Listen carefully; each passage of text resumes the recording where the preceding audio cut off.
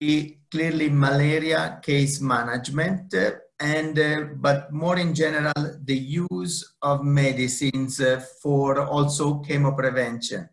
And we will see also their use for transmission control, especially when we use Primaquine. So the next slide, you can move or it's frozen at the moment. I don't see it moving. Okay. So the clinical aspects will be probably dominating our course, and we will be together for 8 sessions, as already you have been informed. When we do this training by distance, sometimes the audio or the video will not be very good. And sometimes it also because we are using, many of us, the video function online. So we may have to sometimes, if the connectivity is not very good, to remove the video. And so we just listen and we watch the screen, and certainly we can write using the chat box. Next slide.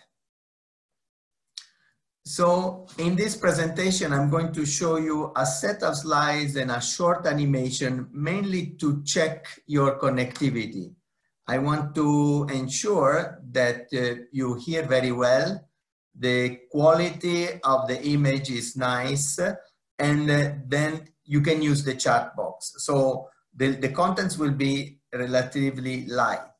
So this is showing the natural history of malaria from a person which is non-infected up to the end of the infection, which is clearly death if it is falciparum malaria. And this is very difficult to study. It has major problems because of, again, ethical consideration. You cannot leave people infected without very close monitoring. Many of them will present the signs and symptoms, and therefore there is a need to treat. So we still have a lot of the unknowns on the progression from the non-infected, infected, people which become sick, very severe, and finally die. So next, you can click. And we have a lot of interventions that can help us to stop the progression. And you see from the very known preventive interventions like vector control or chemoprophylaxis that prevent a non-infected to become infected. But also we have interesting and more the use of chemoprevention. So we can use medicines given in an intermittent basis to people which could be all the population, we call it mass drug administration, or we go into specific targeted groups. It could be infants, pregnant women, or children under 5. And we have different interventions which simply prevent infection to become symptomatic, to become a disease, and therefore to progress to severe illness and death. And then we have all the curative interventions, which are early diagnosis, appropriate treatment, referral of severe cases, and then the hospital-based management. And if these are implemented well, it's possible to prevent mortality, even if transmission continues to be there. Next. Next slide. Now, the progression from a very simple form of malaria could be very quick. And if you click again, even probably twice, you can see that the progression to more mortality or high case fatality rate is proportional to the time, to the delay that it takes to get early treatment and with an effective medicine. So one of the key determinants, but certainly not only, is that how prompt is effective treatment given to symptomatic patients. And that's why the interventions, the more they are close to the home, in the community, the more malaria mortality can be reduced.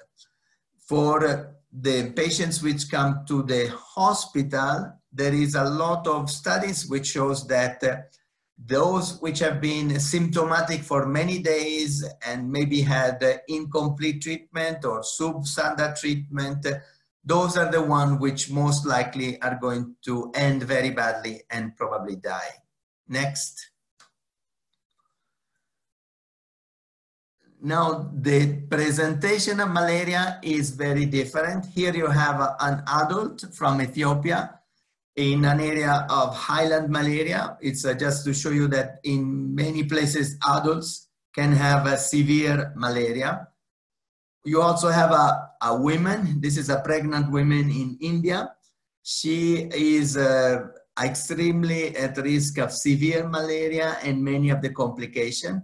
And then if, Lina, you click on the big photo of the child, you see that we have a little animation to show that often the children in areas of high transmission are the most vulnerable. They can develop fever, which is the most common manifestation, and quickly develop severe prostration so that they are unable to walk and sit without assistance. They may also have alteration of the consciousness, which is one of the initial signs of malaria, and also anemia, especially in children when they are subject to multiple infections in areas of high transmission. Now, the forms which are with cerebral manifestation evolve very often into stupor and coma. And very severe is the manifestation of acute respiratory distress, as it was quickly shown in the video. The children which develop acute respiratory distress and cerebral malaria are the ones most at risk of dying. And one of their manifestations here, which is the most, let's say, visible, is the appearance of convulsions. The convulsions are the one which often can be quickly recognized by large movements of one part of the body in a rhythmic way. But like in this child, you will see that could be also very minimal twitching of the facial muscles, which could be difficult to detect and may require some specific attention.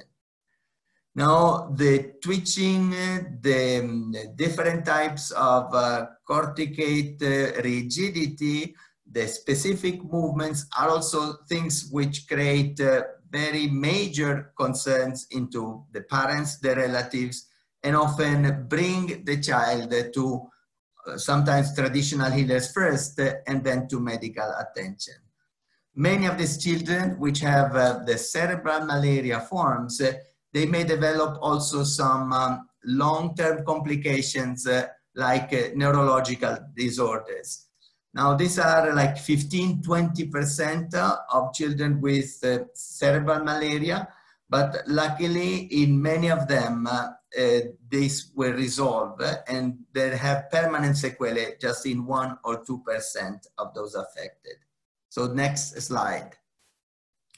This is a quick introduction about some of the points, but to be more specific, what we would like by the end of the course is clearly to have an update on malaria diagnosis and treatment with also the latest recommendation on use of diagnostics and new medicines, some of them which are very close to be finally recommended by WHO, even if we don't find them yet on the WHO recommendation, but we will certainly go through them. We'll also look at difference in managing malaria case management at different levels of the healthcare system and try to see how new evidence helps to develop policy updates.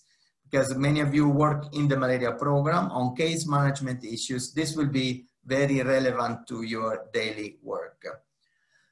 We also would like to have your skills and some practice around communication and presentation. Clearly, this will be through now the remote training approach. So you will have to give presentation yourself via Zoom. And also we will give some assignments on how to train other participants. Sometimes we will create like working groups inside Zoom. So you will be like with 6, 7 colleagues and then working around some exercise. And if you become more and more using these tools, then yourself will be able to manage some training, hopefully in person, because that's always better. But if not possible, also using these remote training facilities. So next slide. We will go through maybe a quick overview of the resources. We will have certainly 2, 3 presentations at each sessions, and those will be then put on the OneDrive share folder so you can have them, you can use them, you can adapt. We will use the chat function and your hands up and interventions to discuss. We will have some little video to share and the case studies where, again, by individual or in groups, you will work on specific problems, and many of them are clinical case studies. As we said, there will be some small group and practical sessions. We will use as always this spot test, some quiz using Slido. And in these sessions, you will also start with the pre-test. And this is really not to make any assessment of your knowledge, but simply to monitor the progress with the post-test, how much new things have been acquired and learned. And then certainly when we have the final evaluation. Now, on the next, we have in the OneDrive, we will have many resources. I don't know if you already tried it, but the presentations of today are already up there. We will have a series of training resources and WHO documents to use. And we will share through this avenue also job aids and other materials that could be used by yourself when you will do your training later on, or if you want to refresh the learnings from each sessions. Next presents the contents.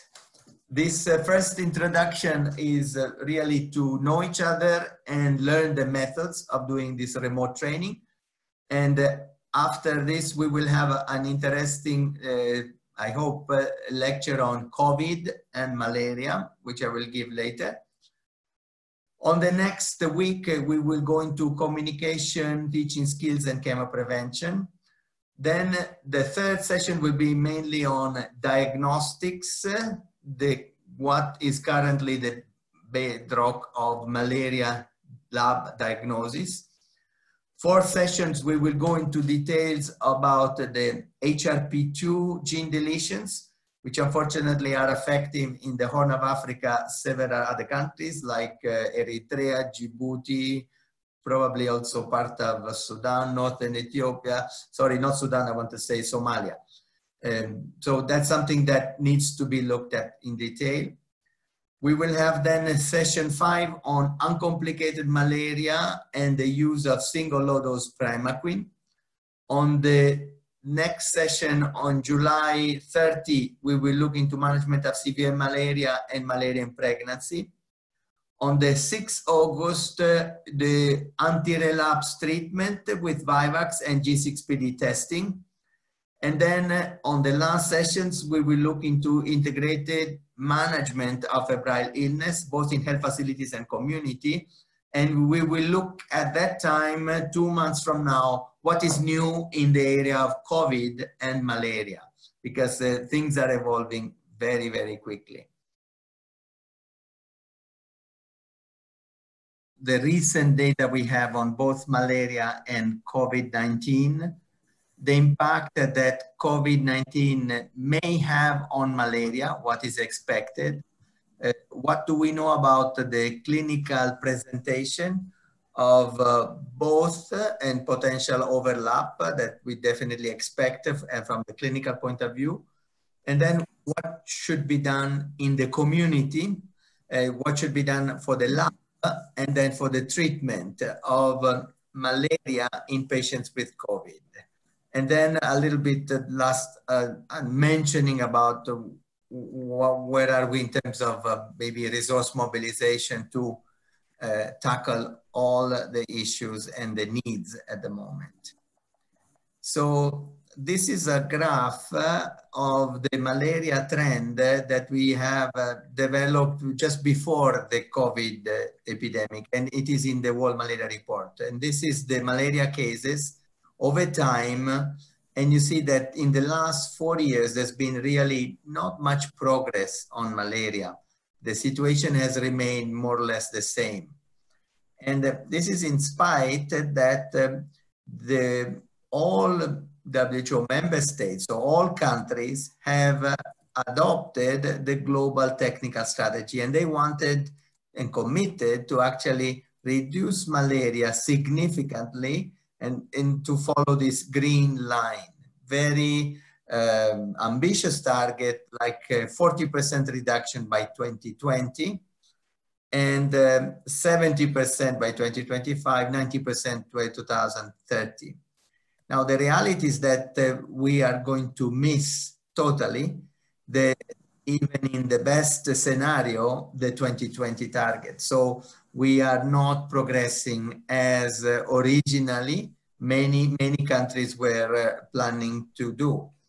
And this year, as we all know, there has been the COVID pandemic affecting a lot of the low middle income countries where there is a lot of malaria. And we are all concerned of the potential, not only lack of progress, but even malaria coming back and increasing because of COVID. So this is the familiar picture, is on the WHO dashboard. It shows you with bubbles the cases, and it's really massive. And every day we have more than 20,000 new cases, more than 20,000 new deaths. And the impact of COVID is huge, not only direct because of the COVID-induced death, but the indirect mortality cause of COVID-19 and the economic consequence that is posing, specifically in the most vulnerable population in a lot of the malaria endemic countries. So this is the data which was given as of 23 June, so very, let's say, recent data. It doesn't show going down, no stabilization. Actually, the numbers are going up. And there is a lot in the yellow bars is in the Americas, where it's all, not only North America, but also the South American countries, Brazil, Mexico, we all follow. The numbers are huge. In EMRO, the situation is also increasing progressively. And we have a progressive increase in Africa with a lot of problems related also of reporting and testing and possibly getting more reliable data. Southeast Asia, especially because of India, is also increasing progressively. So this is in terms of the regions which are at the moment suffering most of the increases. Now, this is an interesting way of presenting the data, which is by region, the malaria endemic countries, what is the change in number of COVID cases compared to the previous week.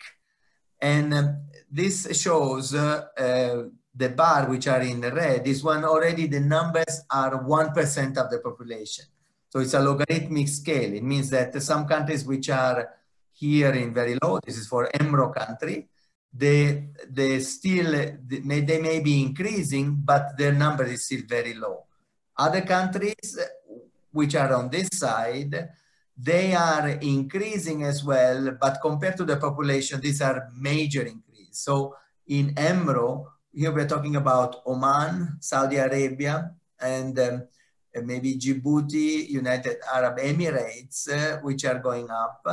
And on a different level, the situation in Pakistan, Iraq, Afghanistan, and Egypt. And for some countries like Yemen, we definitely know there are issues also on the reporting, and which may again also confuse the true picture. So situation is evolving and countries are in a different state of suffering from the pandemic. Now, what is the impact on the health services? This is the red line, is the number of cases coming to the health facilities of COVID-19. And has happened in China, in Europe, in North America. They arrive in a way to almost saturate the capacity of the health system, especially intensive healthcare units. And this is when mortality starts to hit very high. And while COVID goes up, unfortunately, there is a temporary crowding out of essential services for other disease. In Europe, we have seen this a lot with the cardiovascular disorders. There has been very much decrease, and this is unnatural because simply people are not going to the health facilities. The same we see in malaria countries. Many patients are staying at home. The reasons are maybe lockdown measures by the government. Sometimes it's fear, and there is the feeling of this could give some form of discrimination or just fear to be getting the infection while going to the health facilities. But the problem is that it's not like elective surgery. If you don't go when you have malaria to health facilities, malaria, as we showed in the first presentation, will progress to severe illness and death. So there is no way this malaria care could be postponed to later time. And people which don't get early diagnostic treatment are most likely going to die or have severe forms of illness. And this has been seen already with Ebola epidemics in Africa. The number of cases dying for malaria was much higher than the cases of Ebola in many of the very highly affected countries. So this is what at the moment is major concern for the malaria services. Now, how bad it could be. This is an exercise which has been published. The publication is available, and I'll give you the link and the name. So modelers have looked at malaria in Africa, and they started to estimate what will happen in terms of malaria mortality if there is no longer a distribution of LLIN. And what happens if there is a reduction in care and treatment services by maybe 25% or 50% or 75%? What will happen to malaria? And what if we have all this together, both no longer distribution campaigns for bed nets and no longer access to health services? And the estimates are shown in this bar. If we have basically disruption of malaria interventions, we can expect a massive increase in death. And in 1 year only, we could have in Africa an excess of 743,000 deaths, which is basically going back to the malaria situation in the early 2000s. And this is very interesting. There has been some campaigns of LLIN postponed because of lockdown measures. There has been, again, less utilization of the health facilities because of the change in treatment-seeking behavior. Sometimes lockdown measure by the government has maybe affecting public transport, has made it difficult for health workers to get to the health facilities, and so they were not functioning. Or in other situations, the lack of PPE to protect health workers mean that health workers also were themselves not showing up into the health facilities. So if we continue with this analysis and we look at what are the major determinants, these are the different scenarios where you have vector control or case management or both being affected. And the massive increase in mortality is really when the early diagnosis and treatment is not functioning. So in order to prevent mortality in the context of the COVID pandemic, it is essential that the curative services from the community to the primary healthcare to the hospital level are still functioning and function very well. Now, the issue with COVID is that if we look at the signs and symptoms, this is come from the latest clinical management guidelines, which for COVID, we put in the OneDrive share folder, so you have it. If we look at what is the initial presentation, there is a lot which is very similar to malaria, like fever. A lot of people present with fever or asthenia, anorexia, difficult breathing, myalgia, and cough. Even cough could be a presentation of malaria in children. And other things are also very unspecific, like sore throat, nasal congestion, headache, diarrhea, nausea, vomiting. All of these have been reported. And it's very clear that many of these, they overlap with other common causes of fever, like malaria, or dengue, or TB, or bacterial pneumonia. So the clinician initially has to face a patient which could be malaria or could be COVID, or also could be both infection together. And once a patient is screened and meets a case definition of suspected COVID, the health facilities are normally now organizing some pathways to manage this patient properly. They should be given a medical mask and then sent to a dedicated area in the health facilities with also some spatial separation between patients. And at this time, when they are in the so-called COVID pathway, they should be assessed for possible co-infections.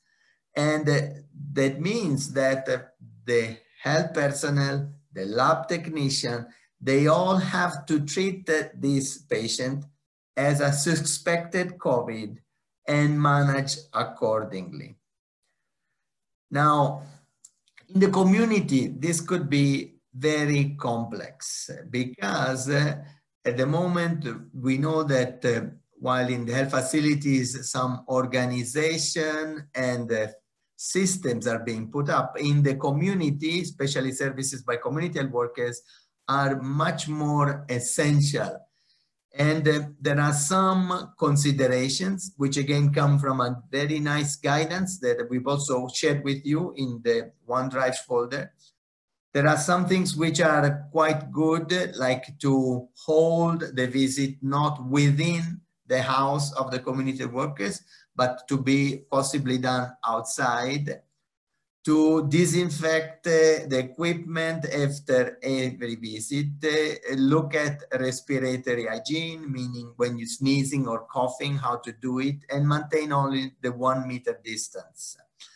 And then if there are some symptoms like fever and fast breathing, and this is happening in an area where there is suspected or confirmed COVID transmission, then the patient needs to be treated as a suspected COVID patient and potentially with a co-infection. And we have some guidance for ICCM, which has now been adapted for the COVID context. So let me go through this. This is the adaptation of the ICCM protocol for a place where there is a suspected transmission. And so the Ministry of Health has decided that a COVID measure needs to be implemented in this area. And for the individual patients, in case it is not suspected as COVID, so it doesn't meet those specific criteria for clinical manifestation or contact with a confirmed case, there should be, the measures are relatively minimal, but still there is a need to have the medical mask if doing RDT, to have the gloves and use the modified distance if mask or gloves are not available. Now, if on the contrary, there is a suspicion of COVID, then the health workers needs to be equipped by what we call full personal protective equipment.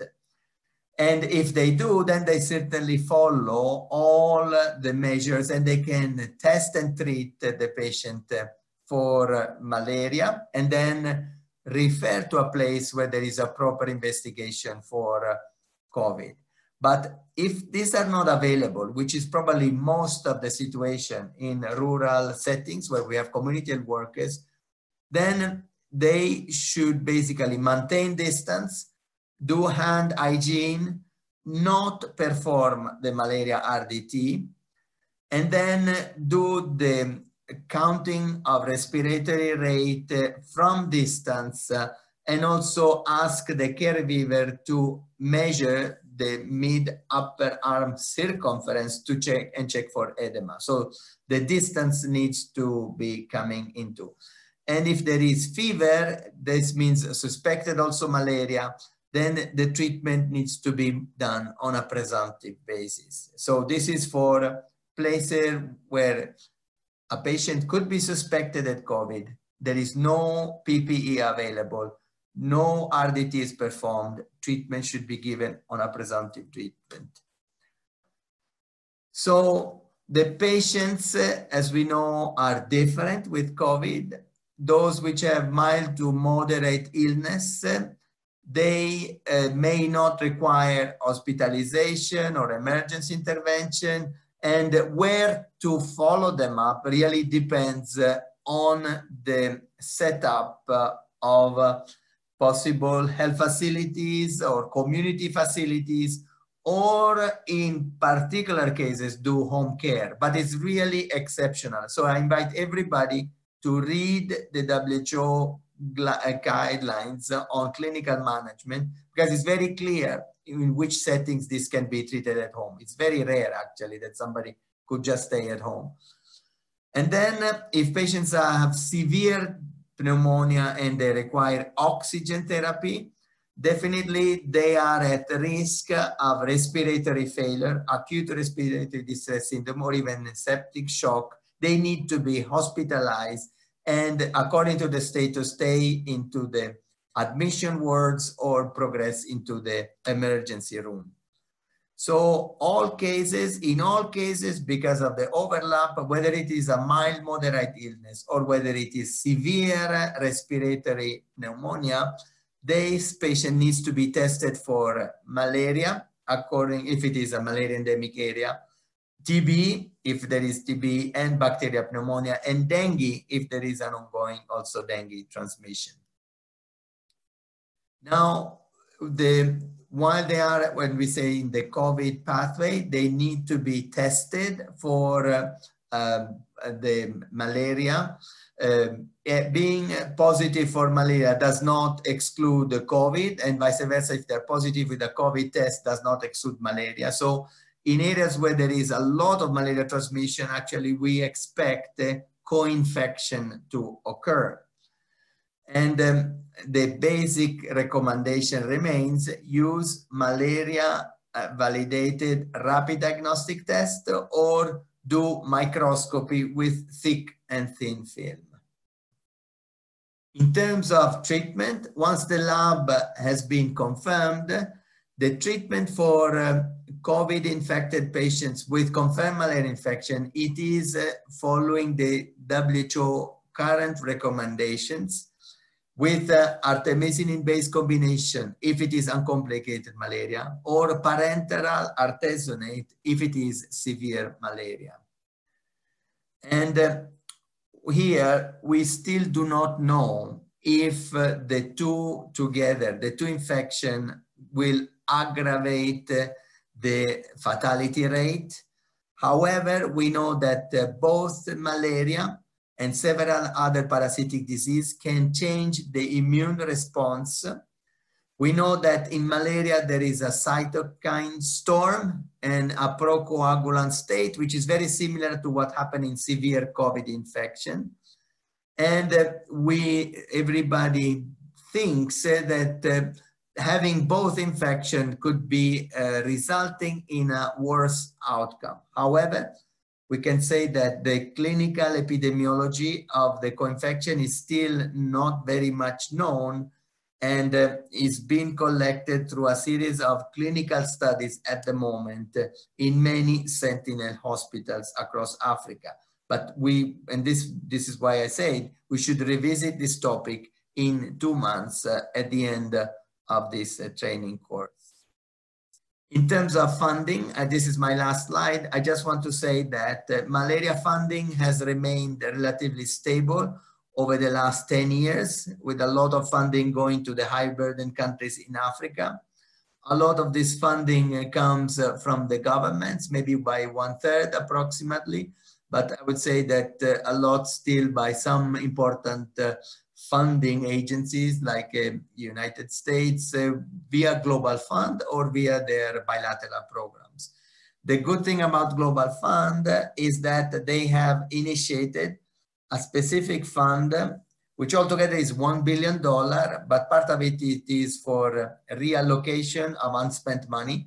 But there is a new money, $500 million, to buy especially PPE and other equipments that may serve to minimize the negative impact that COVID is having on HIV, TB, and malaria. So this is funding, and there is an opening for accessing in terms of grant application.